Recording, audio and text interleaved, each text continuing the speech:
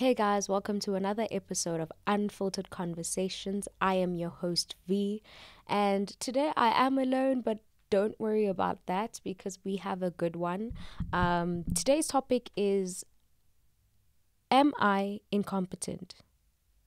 And what really sparked, or what sparked, what sparked this topic for me was I recently had something in my life happen. And no, guys, don't worry, don't stress, relax. But I recently had a situation happen where I felt so incompetent. I felt not worthless, hopeless. Like I couldn't help someone in my life, right? They were going through something and like something was going on, and I therefore felt like out of instinct, I obviously wanted to solve the situation. But physically, there was nothing I could do about it, like at all. Like I couldn't help that person out.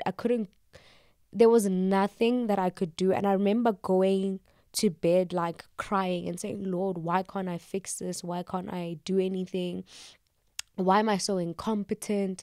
Like, that is literally the words that were playing in my mind. And I remember God telling me, who said you are incompetent in this moment? And I was like, Lord, what do you mean? What do you mean? And he's like, there is something that you could do. And I was like, but I can't. And then he's like, then at that moment, he reminded me of the topic or the conversation that he was really talking to me about for this year. And that had to do with faith, right? And okay, let's start with what is faith. Hebrews 11 verse 1 says, now faith is the assurance of things hoped for and the conviction of things not seen. And let me give you guys a little bit of a backstory. When was it? 2 years ago, guys, my faith was on another level. Like nobody could tell me nothing about my faith. I used to, and faith not in like my belief in God, but faith meaning I speak things and they happen, right? Obviously through Christ, right? So nobody could tell me anything. Like I would speak and things would change in that moment. I used to call things and things would happen. You wouldn't tell me nothing. Like at that stage in my life, I was like, there's no way anyone can tell me God is not real. Because in the midst of chaos, I speak things in Jesus' name and it changes, right? Last year, my faith was at an all-time low. Guys, when I say low, it was low.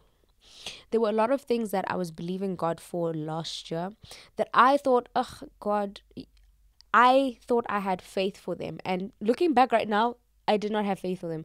I just said, Lord, I would like this, and it will happen. Amen. And there was no actual action in my faith or my belief in his capabilities or even believing that those things would happen. Granted, I don't think that God required me or wanted me to have certain things at that time.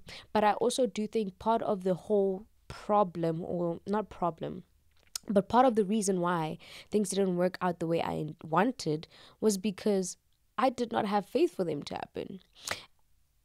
And I'll explain why. I think a lot of the times we operate in a Delulu is the best Delulu kind of situation. We all say that on social media, on TikTok and Instagram. All of us, especially as girlies, we speak how Delulu is the best Delulu. And I think a lot of the times when it comes to our faith, that's what it is. We are delusional. We think we do have faith and we do not, right? We tell ourselves that we have faith so that we can try and fool God. And God knows whether you truly have faith or you don't. So you trying to tell yourself that you have it so that God can hear you tell yourself is like, he's like, girl, I know you. Like I know you better than anyone. I know you better than yourself. You think I'm going to believe the fact that you think that you have faith right now? So that's also something that I really realized this year, that girl, last year you were operating in a delusional state and you were trying to fool yourself. And in that, you were trying to trick God into believing that you have faith. And God is not a child. God is here, right? God is woke. He knows what's going on. He's not going to be taken for a fool. So the other thing that I wanted to mention is we need to also realize that we need to seek God's kingdom first.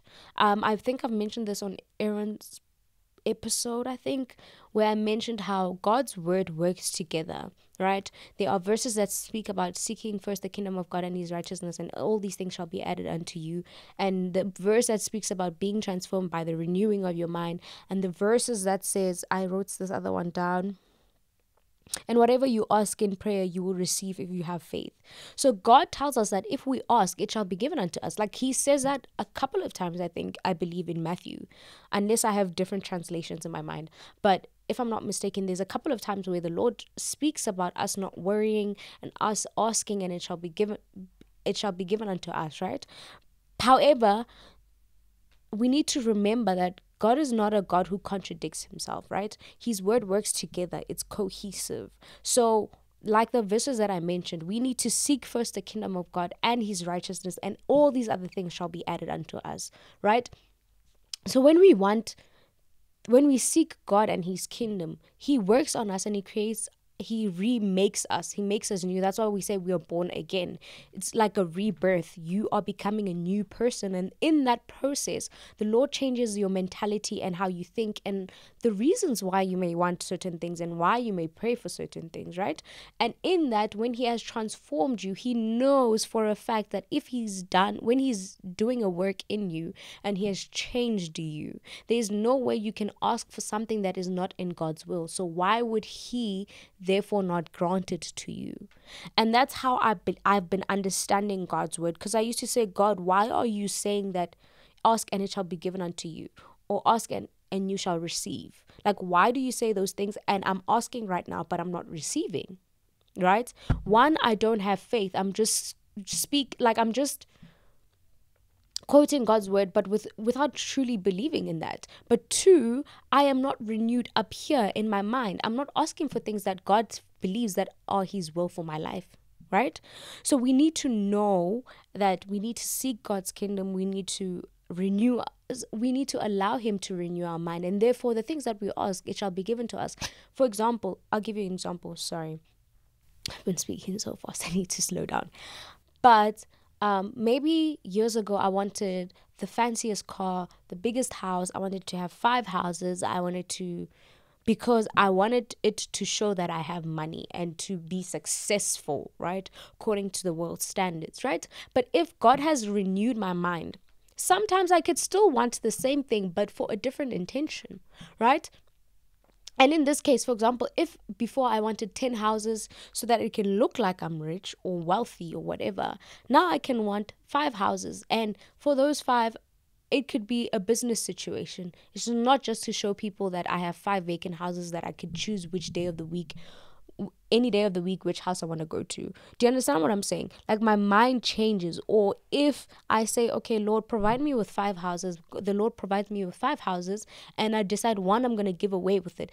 Do you understand the concept of the mind being changed and having allowed God to do that? So I think we need to remember those things, right? Also, the other thing that I wanted to highlight is, I watched this podcast of this ex-Satanist who mentioned how God's children don't, like, the enemy and the people that work for the enemy knew that God's children don't know his promises for them, right? Guys, I remember my mom also told me this. He's like, we need to quote the Lord on his word. Like, don't be afraid to be like, God, you said, like, we shouldn't be like hesitant on doing that. We shouldn't feel like, oh, we're such bad people. I even watched a video of Joel Barnes, I think the one that used to sing with Maverick. He mentioned how God doesn't feel some type of way when you tell him real things. He's not going to be like, this child is disrespectful, death upon them. Like, he's not going to do that. He understands that you're a human being. You have human emotions. You go through human things, right? Obviously, we need to constantly fight against the flesh, but he knows, right? So if you go to him and say, Lord, I am disappointed because of 1, 2, 3, it's fine. He's going to deal with you with regards to that. So us also going, not questioning, I don't know if it's questioning the Lord per se, but saying, Lord, you said this in your word. And that's how I operate now. Like, guys, with my faith, if I'm believing God for something, I literally quote him on his word. I say, in your word, you said this, right? In your word, you said Abraham's blessings are mine. Lord, where are those blessings? Right? Obviously, you've blessed me with a house to sleep in, food to eat. But I'm going to need some of that, some more of those blessings, right? In your word, you say, if I ask, it shall be given to me. If I ask, I would like, who is it? Oh gosh. Hold on. If I ask for King Solomon's wisdom, where is it? I'm going to need it, because that's what your word says. And I think the enemy has gotten us there, guys, where we do not know, first of all, God's word. We do not know what God has promised us. And everything is in his word. Sometimes we feel like we need to go so hard in prayer and be like fasting for 5-10 days to understand God's promises. And a lot of them are in his word. Yes, there might be specific ones that he can have for you, and they're very specific and detailed, and yes, you can go to God for that. What I'm talking about is knowing that God has told you have dominion, right? So that means when you operate and when you have faith, you need to operate in a space of dominion. There's times where we need to pray. Guys, this is something that I learned recently. There are times where you need to pray and it's cute. And you're like, Father God, thank you for this day. Thank you for these blessings. I pray abundant blessings over my life, and blessings in, you pray like that. There are times where that's okay. But there are times where you are like, now it's like, guys, I'm done with those, Lord. I'm not saying I don't do them sometimes. I still do because of because of habit sometimes. But I've moved past that. Time to play is done. Now I speak with the authority that God has given us, right?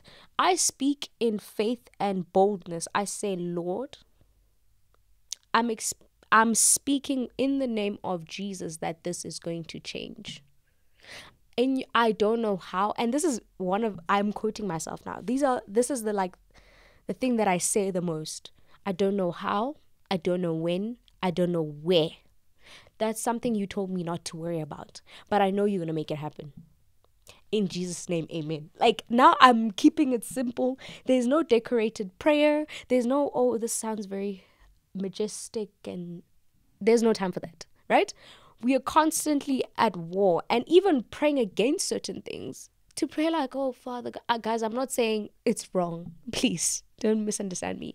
I'm not saying that is wrong. What I'm saying is we need to stand firm and remember that God has given us dominion, and we need to operate in that headspace. Also, the other thing that I wanted to mention is sometimes there are times where God doesn't give us what we want, even though we have faith when we want it.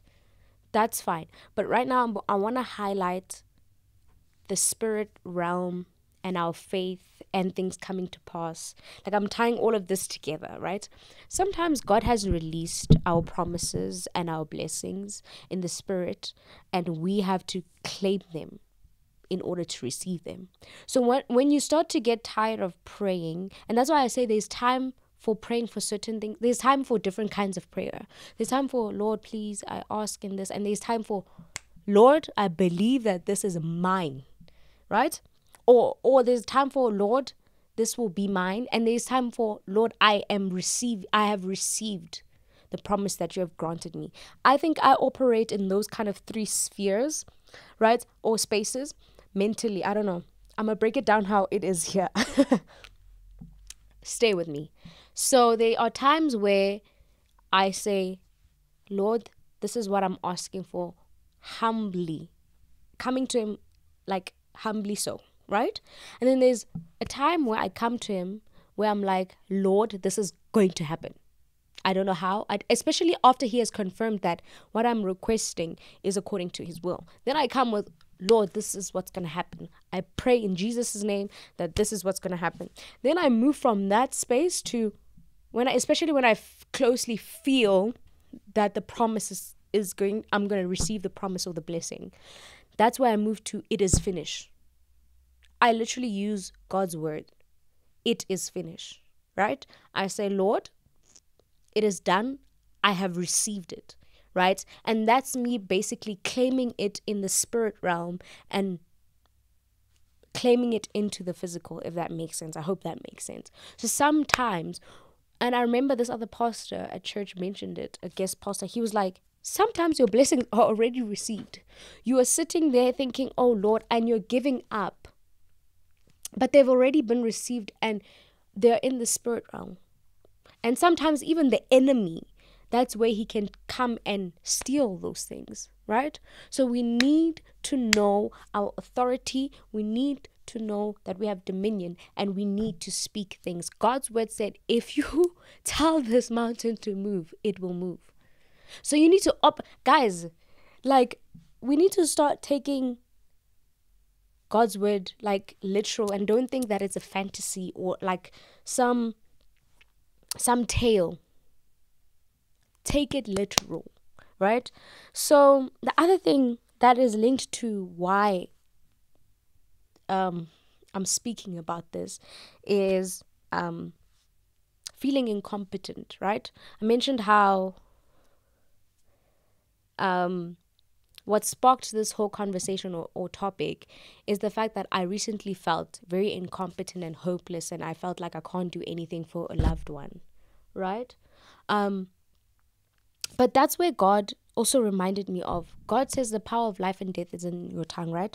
What verse is that? I want to give you guys verses to go and read. I don't like speaking, and you guys don't know the verses.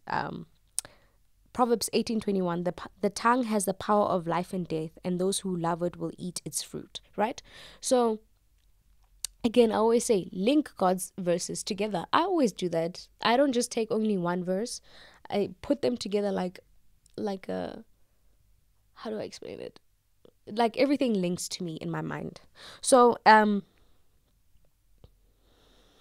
sorry guys, I just want to read another verse for you. I can't find it. I have so many verses. But anyway, so power of life and death is in our tongue. And God really highlighted this when I was asking him, Lord, I feel so incompetent. I don't know what to do. There's nothing I could do.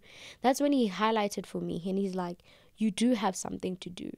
He mentioned to me how the same faith I've been speaking to you about since December. And I've been saying to you personally that I want your faith to go back to where it was and be better than that. It wasn't only for you. Guys, we have the power and authority to change people's lives. Like the power and authority that God has given us is not only for us. And I think sometimes we forget that, right? God was telling me how the same way you speak life into your own life is the same way you can change this person's situation in prayer. If that means in your life you were down on your knees decreeing and declaring, what is stopping you from doing that for another person?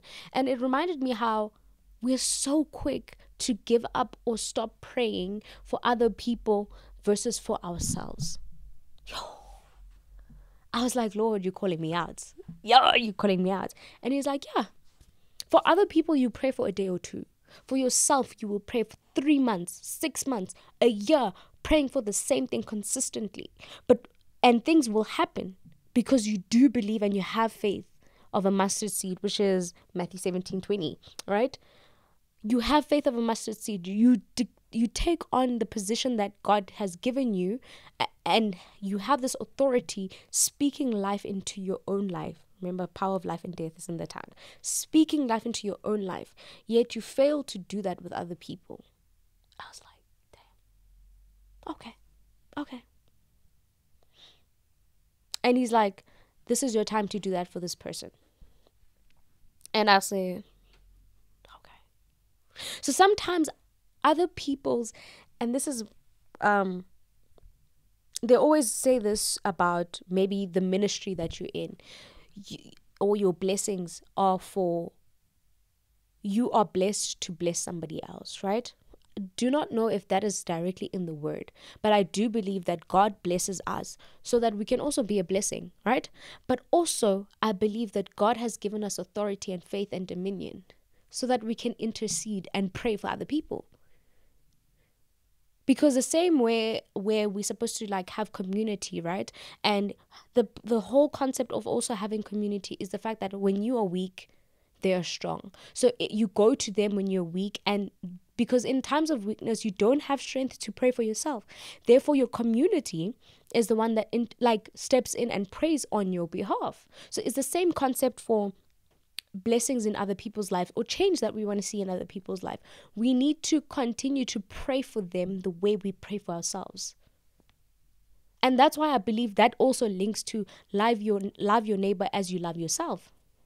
Is because like you are literally supposed to be going as hard as you go for yourself, for them. So these are like things that God has been speaking to me about, and he's just been reminding me that we are not incompetent. There's like, even though in the physical we cannot do anything, like even if we try, there's no way you can't do something spiritually, right? So we need to continue to pray for people. We need to continue to pray for ourselves. We need to continue to carry people in prayer. And yeah, guys, that is it. Thank you guys so much for watching. Like, share, and subscribe. And I will catch you guys in the next one. Bye, guys.